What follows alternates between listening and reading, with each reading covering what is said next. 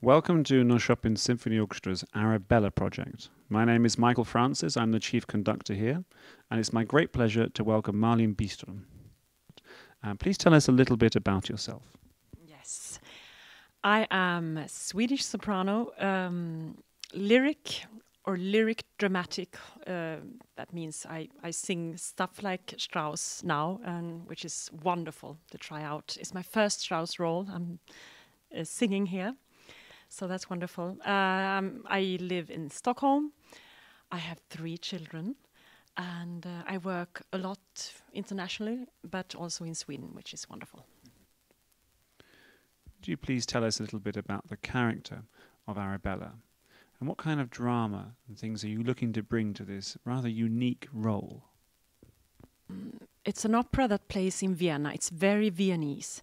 Arabella is a duchess, but the family is broke. They have no money. So the only hope for this family is to marry Arabella to the right man. So she has this pressure on her. And so that's where the story begins.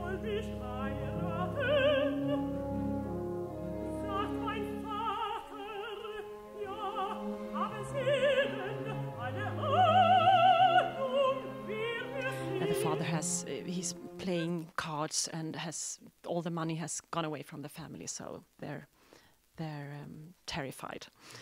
And that's where we start, and she meets Mandrika, and it's a great love story between them.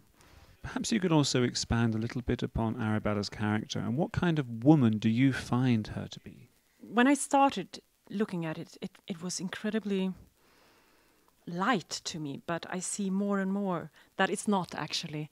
And I'm still looking into this, what kind of a woman she is, because she has this very superficial sides to her, but also a very strong relationship with the family, and a family girl, and she wants to do the right thing.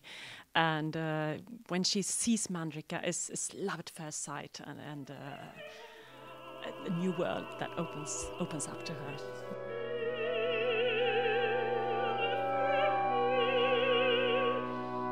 Arabella is an opera that doesn't seem to be performed that often. It is one of Strauss's lesser-known operas, and yet it seems to have so much beauty within it. But what's exciting for you is, of course, you're singing this at the Metropolitan Opera in New York in April, so that must be a wonderful project for you, to both present this opera to a wider audience, but also to sing this magical role. Yes, very exciting. I hope not too exciting.